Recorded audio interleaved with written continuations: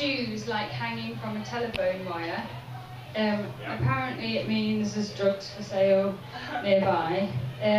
Well, on my way here, I saw drugs hanging from a telephone wire, and I looked down and there was Clark's, the shoe shop. That's how they advertise now.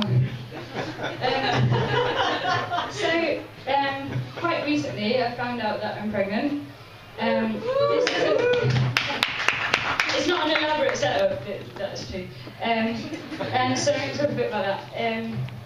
I had my first midwife appointment a few weeks ago, and I was sort of running late. I was a bit in a rush. I was about to leave the house, and then I was like, oh no, I meant to bring a urine sample.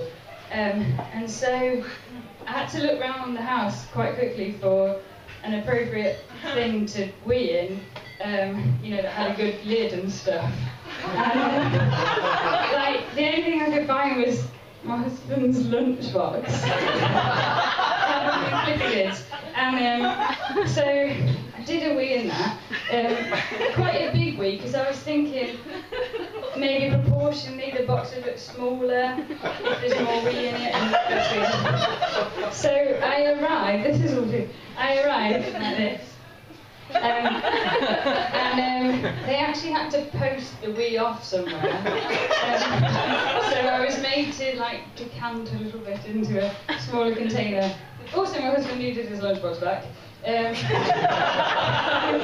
then she said, oh, okay, I need to ask you some questions. And she did warn me, some of these questions are a bit funny, but nothing could have prepared me for the first question that she asked me. It was, are you female? Genuinely. Followed by, was that the gender assigned to you at birth? Now, I'm all for political correctness, but out of the millions of pregnant women in the UK, how many of them were born a woman, then decided, do you know what, I don't like being a woman, I'm going to be a man, fine, I'll have a sex change. Then decide, do you know what, even though I like living as a man, I'd like to have a baby. There might be one or two, but does that really necessitate every pregnant person being asked, are you female? I think not. More recently, I had my scan, because I don't want to see it. Yeah. I'm glad you said yes. Here we are, this is my baby. Cute, isn't it? But I don't know if you thought what I thought when I saw this, which was, what's this bit here? Can you see that? And apparently there's nothing wrong with it, but I was like, is that a skull cap? Are we having a Jewish child? I don't know if you can see that well at the back or whatever, so I've enlarged it a bit here.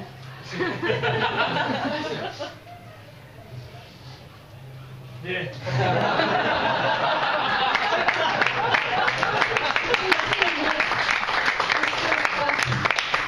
And the menorah just here. And there's nothing wrong with Jewish babies. I would just expect them to come from Jewish parents. And my dad's actually really quite pro-Palestine, so it's a little bit awkward. But I'm looking forward to being a parent. I'm looking forward to reading them bedtime stories and singing nursery rhymes.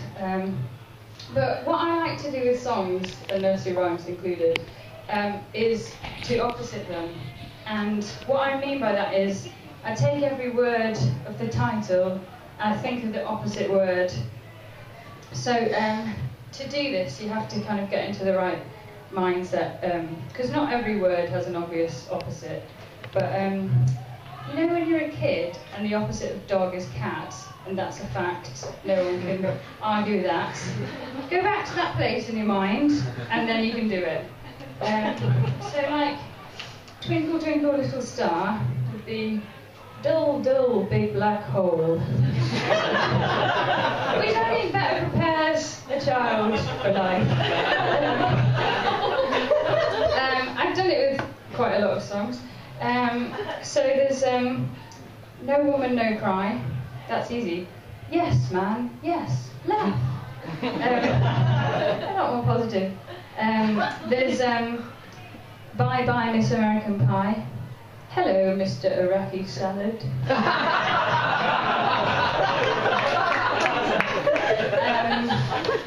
There's Killing Me Softly with his song. Helping her forcefully with her mime. Bit creepy. And there's that one, you know, whoa, we're halfway there, whoa, living on a prayer. That comes out as kind of something a sat-nav would say. Whoa, we've reached our destination. Whoa, relying on science.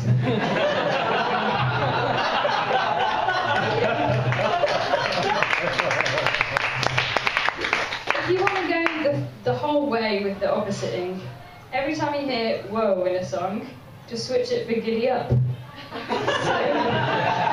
whoa, whoa, whoa, she's a lady becomes giddy up, giddy up, giddy up, he's a man. It's just very bad. It's actually quite hard to stop doing this once you've started, and every song just out in my head. The other day I was in the car, the radio was on, and Purple Rain came on, and I was like, yellow snow. Yeah. I'm going to end by talking about the time that I became an attempted murderer. It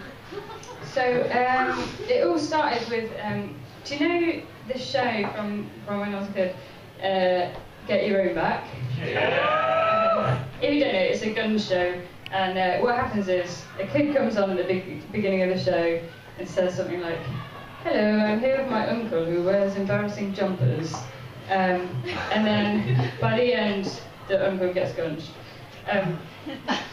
They never had kids with real problems. They never had kids come on and be like, hello, I'm here with my mum. She sold all my toys to buy crack. But those are exactly the kind of kids that should have been on that show. I kind of think if everyone as a child was allowed to gunge an adult of their choosing, we'd all be fine now. There'd be no need for adult therapy, counselling, all of that stuff. And I feel like if the NHS wanted to invest a bit more in gunge, they would really win long term. That's my idea for NHS reform. That and stop asking pregnant people if they're female. So I had this teacher that I didn't like. I wanted to go on a show with her. So I asked her, Mrs. Burgess, I was about 7, will you go on Get Your Own Back with me? And she said no. And I was like, oh, I didn't know you could say no. Because I didn't think that was how revenge works. You don't get a hitman masking and all that, do you? So anyway, she said no. So then I was like, well, I'll just have to think of my own revenge plan. So I came up with a plan because she had this annoying habit, right? She was trying to teach us about punctuation, but she was annoying. She read out our work exactly how we punctuated it. So if we didn't leave a full stop, if we didn't put a full stop, she wouldn't take a breath. And I was like, so I wrote a very long story with no punctuation in the hope that she would die reading it. And that's how Get Your Own Back turned me into an attempted murderer. Thanks, good night.